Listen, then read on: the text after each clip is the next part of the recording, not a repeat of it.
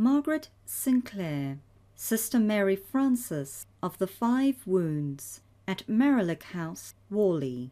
Early in 1925, Mother Abbess wrote to the priest who had guided Margaret into religious life to say that Sister Mary Frances had spat blood, and doctor diagnosed tuberculosis of the throat and advised that she should be sent out of London to give her a chance of recovering. She had been sent to the fine nursing home at Warley under the care of the Sisters of Charity.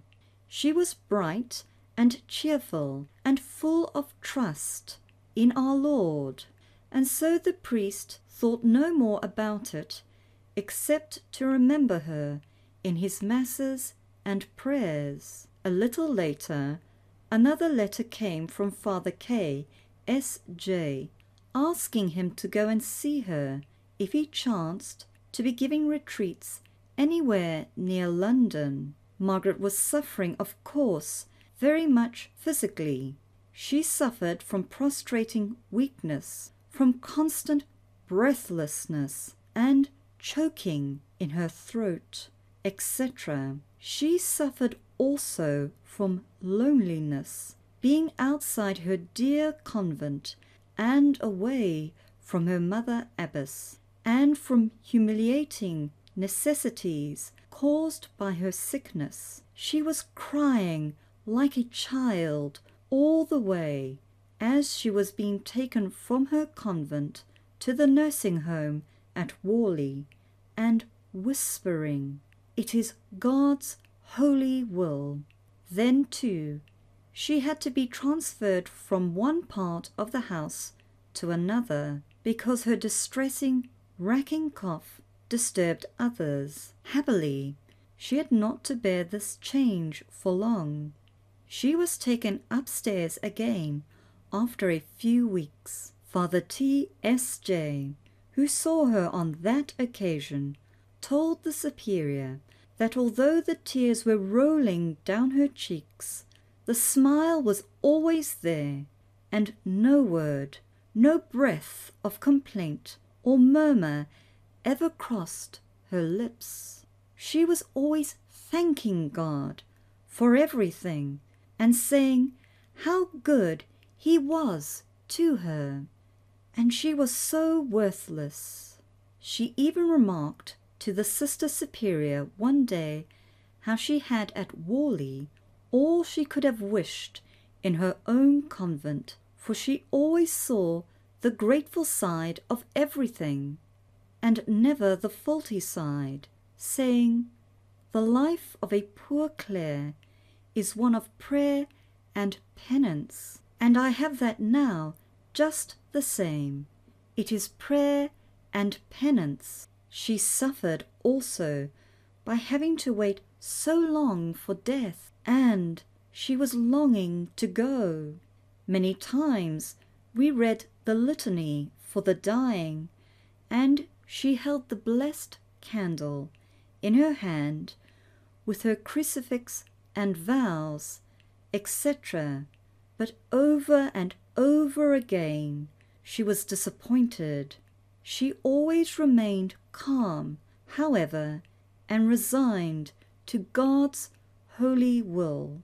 Meanwhile, the disease had advanced rapidly, and she had been anointed, and so the priest went to see her in the beginning of August, fearing that she might be in some trouble, and trying hard to imagine what it could be that she needed.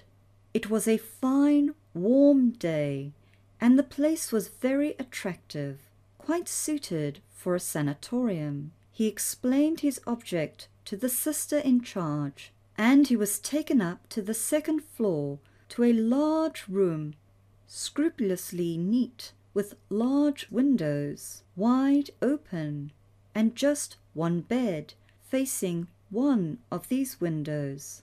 Margaret's face shone with holy joy as she saw the priest coming in with the Sister of Charity and chaffing her as a spoiled child. They are spoiling you here, are they not? No, Father, she is a very good patient, interposed the Sister of Charity, as she withdrew, leaving the priest sitting near Sister Frances's bed.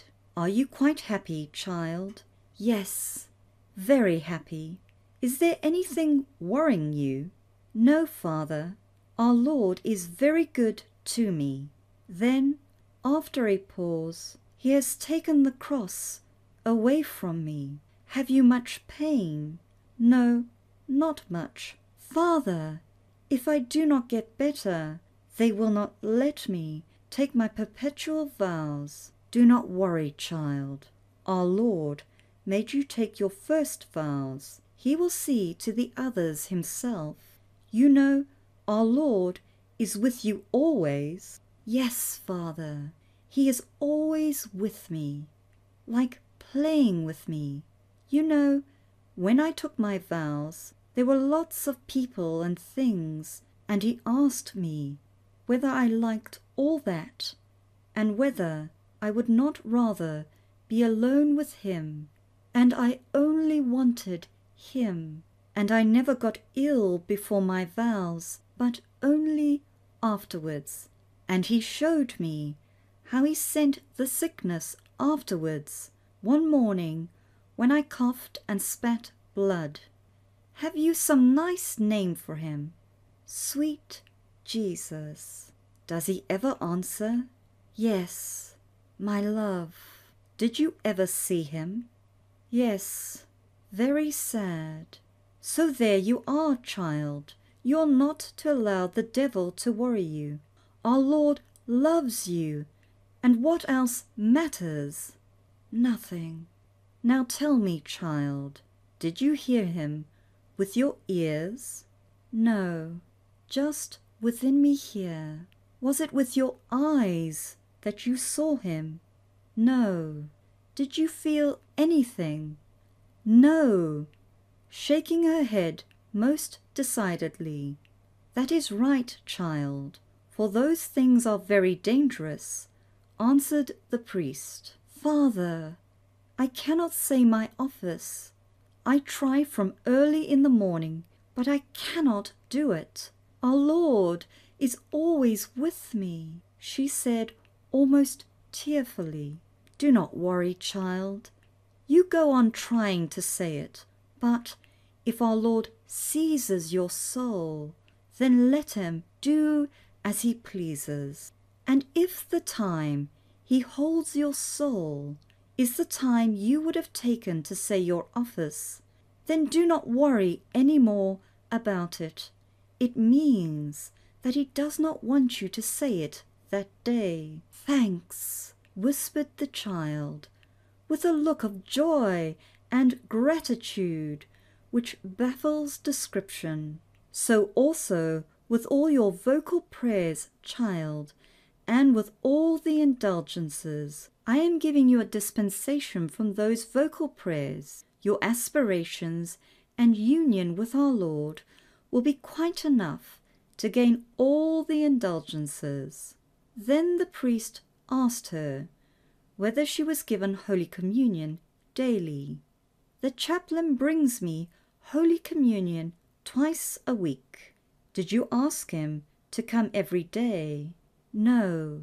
Again the priest questioned her what books she read, and she showed him the Imitation and the New Testament. He asked her what chapter she liked best, and she pointed out the 7th and 8th chapters of the second book of the Imitation, but she loved best the 5th chapter of the 3rd book on the effects of divine love. Then he took her New Testament and explained to her from the epistles of St. Paul and from St. John's Gospel the great mystery by which our life is linked to our divine Lord's, and through which every smallest detail of our own life acquires an infinite value in the sight of God and spreads his blessing to our fellow men. Her eagerness and joy knew no bounds as she listened and noted each passage for her to read again afterwards. She could still do a lot for her sweet Jesus, even though confined to bed and living in a grand room and attended by a sister to nurse her. Now, I must leave you, child.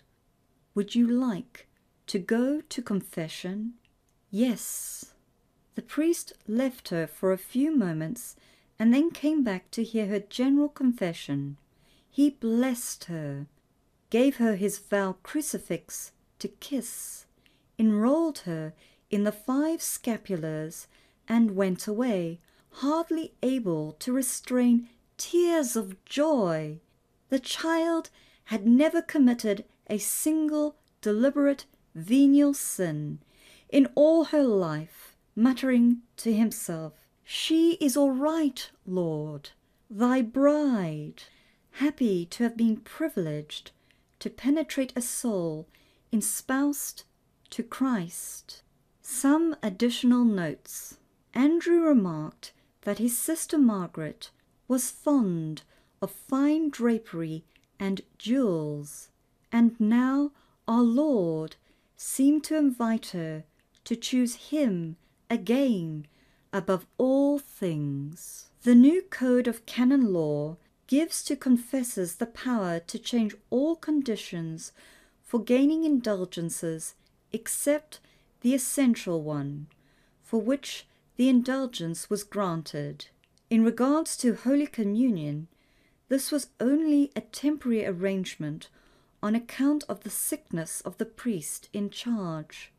The usual rule is to give the sick Holy Communion 4 or 5 times a week, and Margaret received it daily again later on. The sister in charge wrote to the priest later in the year, "I had the great privilege of nursing Sister Mary Frances for about 9 months. During that time she gave me very great edification by her heroic patience in bearing her sufferings, which were indeed very great. She never complained. One day, when she suffered very much at night, she said to me, 'Oh, sister, this has been a glorious day.' I said, 'Why?' She only smiled sweetly and said, 'A day of great suffering.' One always felt she was offering her sufferings for poor sinners. She once said, 'If I could only gain one soul for Jesus, it would be worth it all.' She seemed to always live in the presence of God. Though always recollected, she made no display of piety, but it was easy to see that she was only occupied with her divine spouse. Jesus was her all. She was truly another little flower, always so humble, charitable, ever ready with a helpful, kindly word, and so grateful for the slightest little service. She would say she was so unworthy. One could see she had a real true spirit of mortification, which she tried to hide. One could never find out her likes and dislikes. Sometimes, when she got her meals, she would smile. Once when I asked her why she did so, she said, "The good God always sends me what I wish for without asking. Yesterday I was just wishing for that, and here it is. Oh, how good Jesus is." One evening, about 2 weeks before her death, she became so ill and exhausted that we got her the Holy Viaticum. I stayed beside her bed for some time after, and I shall never forget the beautiful expression of her face. I could not take my eyes off her. It was a heavenly look, and she kept smiling. I thought at some heavenly vision. After a little while, I said, "Sister Mary Frances, are you smiling at the angels?" She answered in her usual calm, reserved way, "Perhaps." I then said, "Did you ever see our Blessed Lady?" Her answer was, "Yes, sister." No more.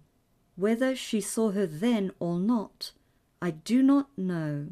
All who saw her were struck with her and asked her for prayers, especially priests.